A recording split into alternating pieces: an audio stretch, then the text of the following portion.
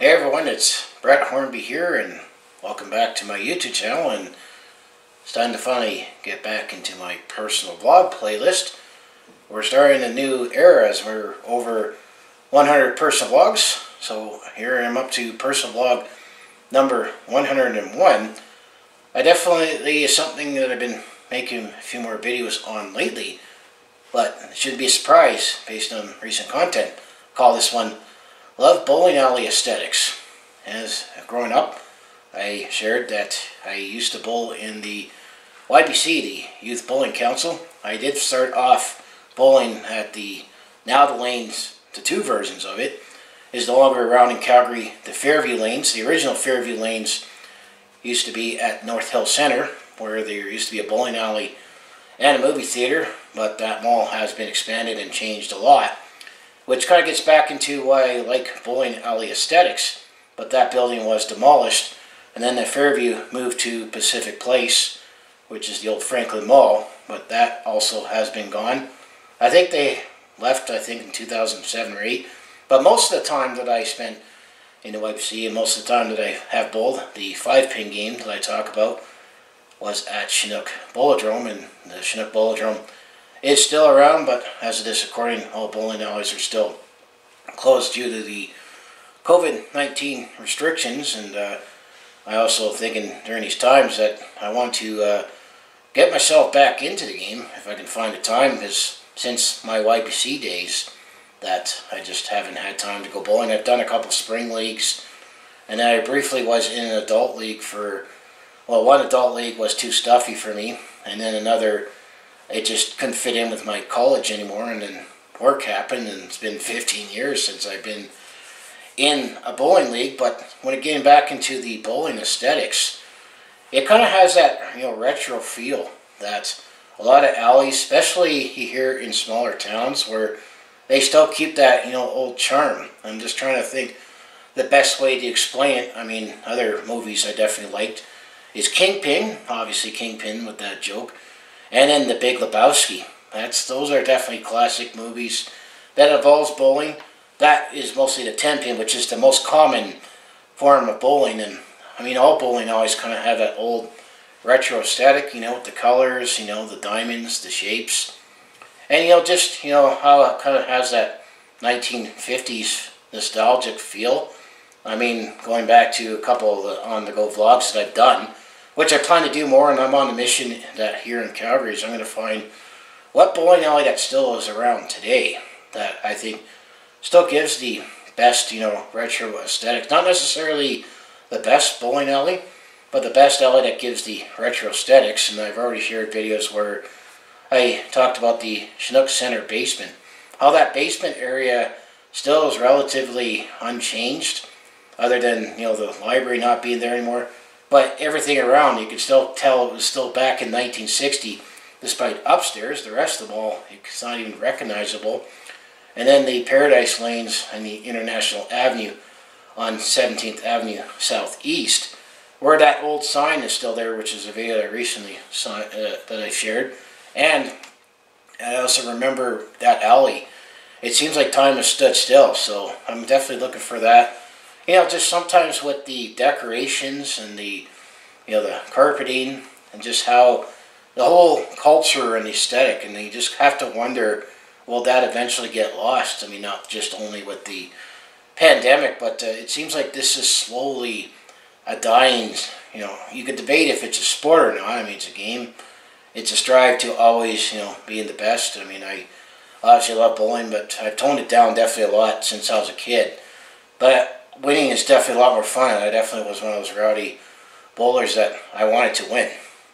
But as time goes on, I'm just appreciating not only the game, but just the aesthetics as well. I think that also kind of goes back to one of the videos type of videos I like to watch when I'm not making content, is talking about dead mall videos. And the same thing with malls. I mean, being in the big city, a lot of the malls, I remember malls as they were when I was growing up. Till today, it's like not recognizable. I mean, you might have like a few, we call this term in the engineering plan industry like back of house, which is kind of away from the general public. where that area kind of always remains unchanged.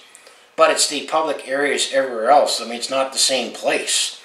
And that's kind of like why I like that Chinook Center basement. And then, Paradise Lanes, it kind of has that same feel where it's in a strip mall just off of 17th Avenue where you go downstairs. And then another alley that I haven't talked about yet that I'll eventually share is Toppler Bowl. Another alley that feels one heck of an alley. I have some good memories in there because I won one tournament that I'll eventually share in a video. But it's definitely a sardine can that it's not a good facility to have a tournament in because it's so small. But once again, it's just another strip mall off of the main strip where you go downstairs. Maybe it's an undercover game, bowling, because it's either in an industrial area where it's in a kind of a warehouse type building where you just walk in on the main floor, or it's in a strip mall where you gotta go downstairs. And I also know that the history of bowling, that although you gotta wonder, is it religious or not? Because you hear stories of old churches where bowling alleys are also in the basement of a church, kind of like away from everything. I mean, that's kind of the other retro aesthetics. I think it's just the nature of where the game is built. I mean, you almost got to wonder, how can you recreate it today without keeping the spirit of the retro while modern?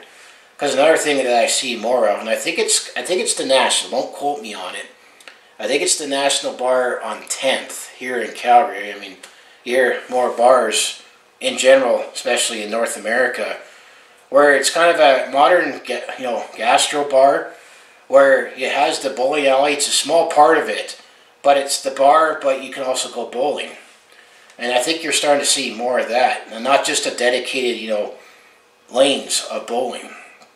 That you're starting to see less of that, because I mean, going back to the top where I talked about, bowling alleys that I remember that are no longer around. Well, Fairview is no longer around, both the original and the one in Pacific Place. I think that got replaced by some kind of immigration office, if I remember, at Pacific Place. I mean, the building itself is still there, and then also Fairview was generally the alley that you could say was my training ground, because Chinook was my home lanes when it comes to my league and most of my tournaments, but Fairview was the closest one that I lived close by, and I also used to work in the movie dome, which that theater is no longer around, the Discount Movie Theater. So also, just even on my days off, there were times where I decided, well, I'll just go bowling and then go catch a movie. So it was all in one place.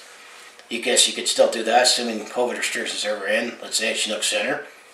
But, 5-pin, 10-pin. But I know that there's also regional bowling that has the same aesthetics. I know that out in the Atlantic Canada and the northeast of the United States, the other games that I want to try, which is kind of a smaller version of 10-pin, where you have candlepin and duckpin. I mean, I think that's the only places in the world that has that type of bowling. I mean, there's no duckpin or candlepin here in Alberta. Like, there's no, underfloor bowling alley that is exclusively candlepin or duckpin. I mean, I can't play that here. I mean, there's 5-pin, obviously, and 10-pin. And 5-pin is an exclusively Canadian game, as I know. I don't know 5-pin being played anywhere else. And then that's where the scoring is different, where the pins are different values in 5-pin, where there's 15 on deck as opposed to 10. That's how the math works, where 450 is a perfect game in 5-pin as opposed to 300 in, 10-pin, candlepin, and duckpin. But I also hear that candlepin and duckpin is so difficult that you need 3 balls, just like 5-pin, where you only need 2 balls in 10-pin, that no one has bowled a perfect game in candlepin or duckpin. Hey, I would like to be the first to do that. I would like to be the first to do a perfect game in 5-pin, 10-pin, and those games as well. But I also know that there's a 9-pin version of bowling that goes back to Germany, and then I hear it in some parts in Texas. And that's, going off the beaten path out of the main city, where they have, I've seen stories about 9-pin, where it seems to be like a dying game, where it's still in an old retro building that it looks like it's kind of like in a barn or a church, going back to the church and underground, where this bowling alley is. And I've seen news stories where, it, looks like it's still stuck from 30, 40, 50 years ago, or hear about candle pin or duck pin lanes out in the Northeast in the U.S. or even Atlantic Canada, where it's not in a big city, but you hear that it's barely enough so it's running, where people still play the game, but I'm talking like all the mechanics and all that. But I'm just loving those past aesthetics that you see. I mean, if you just picture a bowling alley with the neon signs, or just how have the metal cladding for each lane, and you might see diamonds or particular shapes and just the different pastel colors. I mean, just watch Kingpin or watch The Big Lebowski. You definitely get that feel. And I think there was another indie movie that I watched that was on a movie network. I think it actually was called 710 Split or something, where I think that's what it was. It was back like in 2010. It wasn't in theaters, but I caught on to watch that movie as well. Once again, it showed aesthetics of the alley.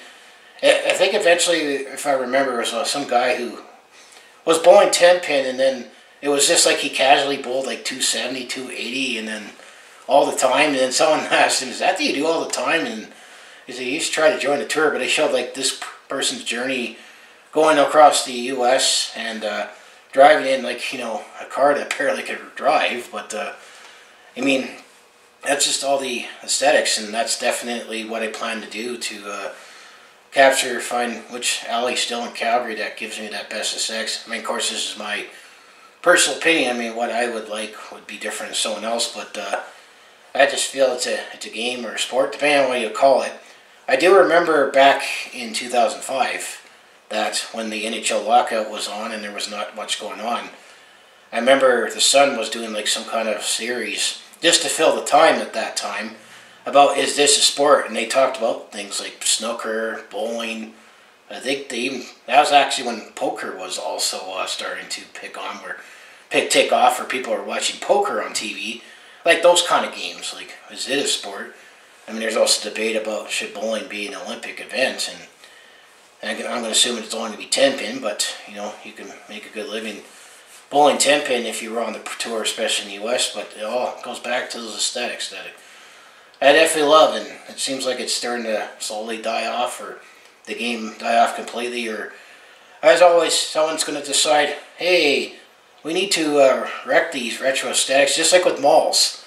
Someone's like, hey, we need to make this a boring white box and lose the character. And that's what I love about it, and I just want to try to preserve it. So what do you think of bowling alley aesthetics? Do you love the bowling alley retro aesthetics as much as I do? In addition to the game, if you ever go to the bowling alley, it just has that distinctive charm and feel, and that's what I'm after. And hopefully I'll get to share as time goes on. That's of course if bowling alleys are allowed to ever open again, and then of course if I ever travel out and try these other games, maybe share that down the road. Well, that's not going to be anytime soon, but you know what I gain at. So anyways, I always say, you want to follow along with this Calgary sports fan's journey. Home to Flames, Hip, and Roughnecks and Stampeders. I mostly do talk Calgary sports on my YouTube channel, but I also do a variety of non-sports content like personal blogs, attempt comedy, and also do share my experiences I'm on the road or a sport event. And I've also been experimenting with a lot more logging on the go. So if that all sounds like be interesting to watch, to follow along this Calgary sports fan's journey, you know what you do, just make sure you like, subscribe. I also have my other social media links down in the description below, where I have been slowly sharing some retro aesthetics when it comes to bowling alleys that I'm after. So as I want to say, thanks for watching. Maybe I'll see you in the lanes, get some strikes and spares, and I'll see you in the next video.